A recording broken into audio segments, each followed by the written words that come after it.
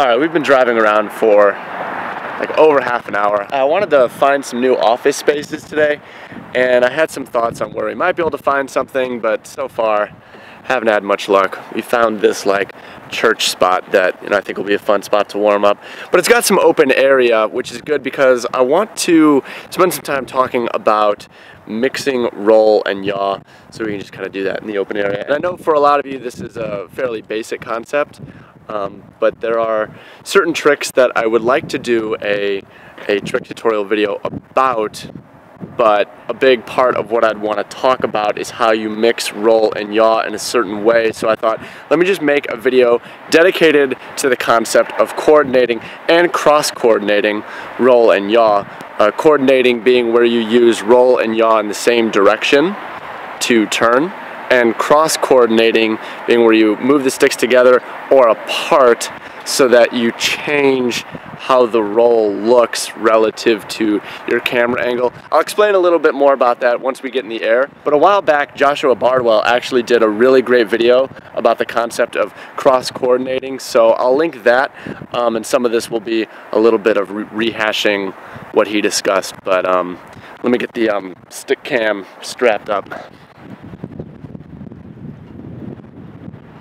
I swear, every time I want to do something where I have to talk to you outside, it's windy.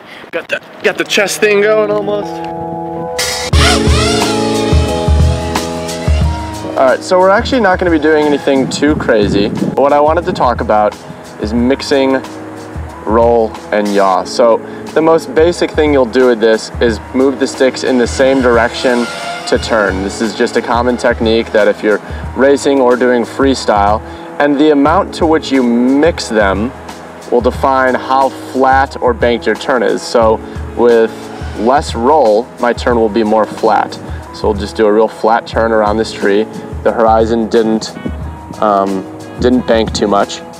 And with this one, I'll do a more aggressive leading with roll, and now the horizon's turning a lot and we're carrying more momentum through the turn. And so you can see that with racing, you want to, bank your turns more based on how you want to carry your momentum around the turn.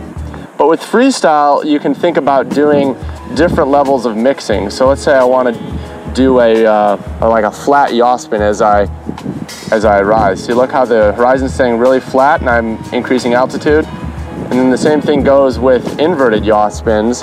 To get the horizon to stay even upside down, you've got to do mixing. So that's the most basic thing to play with, is just doing turns and using different levels of roll and yaw combined to either carry momentum with a nice banked turn or trying to do flat turns. Throttle cut. And we crashed. So that's everything that I really have to say about coordinated mixing. And again, that's where your roll and your yaw are moving in the same direction, and you're using more roll to bank a turn, or less roll to have more of a flat turn. And let me put a new battery on here, and let's start talking about a more extreme scenario where you're actually using roll and yaw in the opposite direction, and the effects of that, and we're calling that cross coordination. All right, we got a fresh battery in there. So we were talking about moving roll and yaw in the same direction to either have a flat or a banked turn. Now let's talk about something else. Let's just do a roll where we use only roll input. You see how when I flipped upside down, I actually ended up looking at the ground? That's because our cameras are at an angle and you're flying at an angle. So when you roll the quad, you don't end up flat upside down. You end up with an angle that adds to your camera angle and ends up pointing your camera at the ground, which is a very cool dramatic effect. And when you're doing split S's, it can look cool to just go over it with some roll, and you can see the gap as you're floating over it. But now if you mix yaw in the opposite direction with your roll, you will counteract the angle that you're flying with. So now let's cross coordinate it. See how the horizon stayed really level there?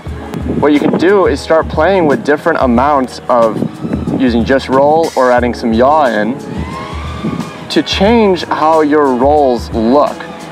And it seems really uncomfortable at first, but you will get used to it. And now I actually have a habit of always leading my rolls with yaw. So there I yawed before I even started adding roll to exaggerate the effects of what I'm talking about. So what Bardwell called that, what I'm calling it here is cross coordinating. And you can use that to change the look of all your tricks. So instead of floating over things in a split S looking at the object, you can stay a lot more flat to the horizon even as you end up upside down. And again, not saying one is right or wrong, it's just a different look depending on how you want that trick to feel. So let's do a really extreme scenario where I use a lot of yaw. Whoa, see, I lost sight of the obstacle completely. And saved it. Oh, whoa. All the saves. Yeah, that prop is sounding a little rough. So everything that we were talking about is driven largely by camera angle.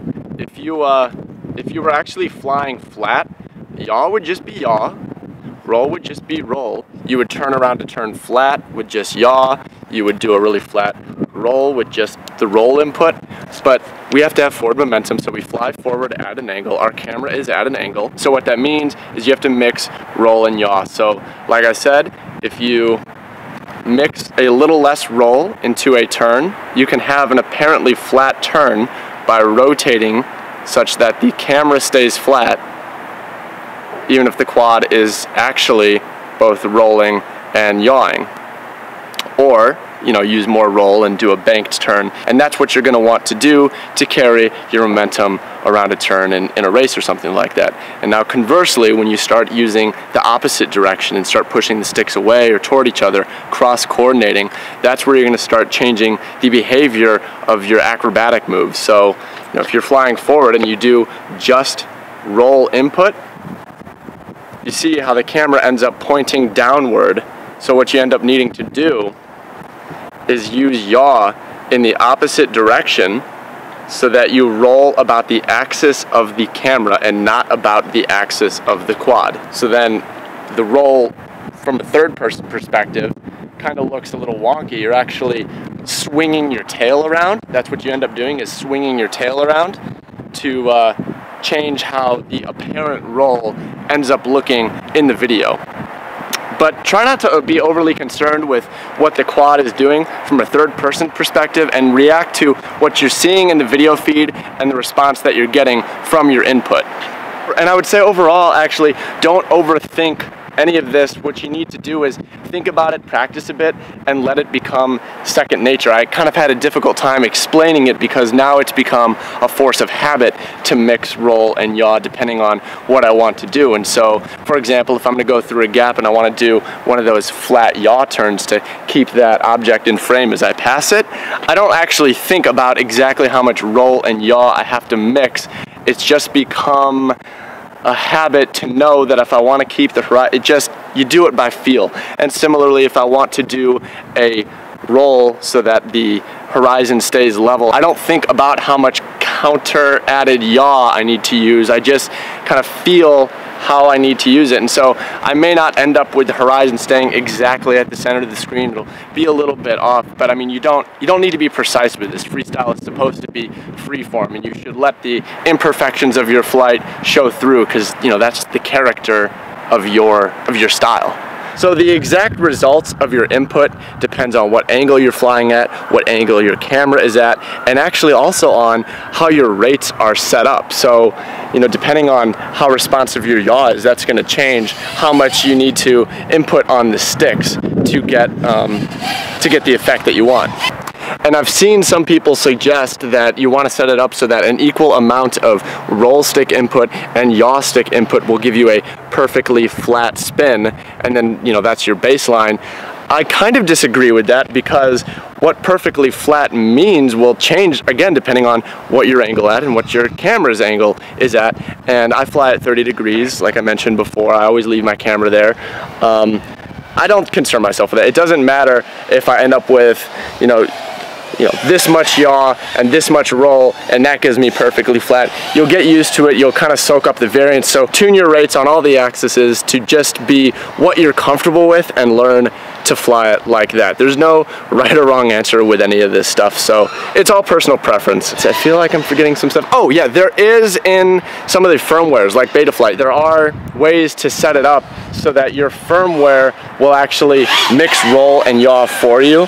I think it's like set cam angle, something like that, and you can put in your camera angle, and then if you give it a yaw input, it will mix your inputs so that the horizon stays flat if you're flying at a 30 degree, so that you're flat to begin. You know what, I don't mess with that stuff. I don't think that's how you want to fly it. I think you want to feel the quad and do it more manually. If you've had different results with having the flight controller do some of the coordination for you, let me know actually, because I mean, I'm always interested in hearing the different perspectives.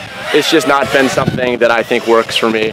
I like to be in, you know, full manual control of the maneuvers that I'm doing.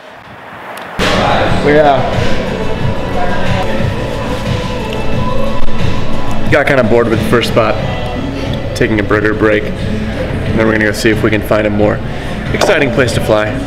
We've been prowling Google Maps in the restaurant trying to find a spot to fly. We couldn't find anything, but Jeff showed up. He's gonna save the day. He knows some spots. What's the plan? We're gonna head down to this. Yeah, this is pretty cool. I think it's better to set up out front or back. I was gonna go to the other side. You wanna go to the other side?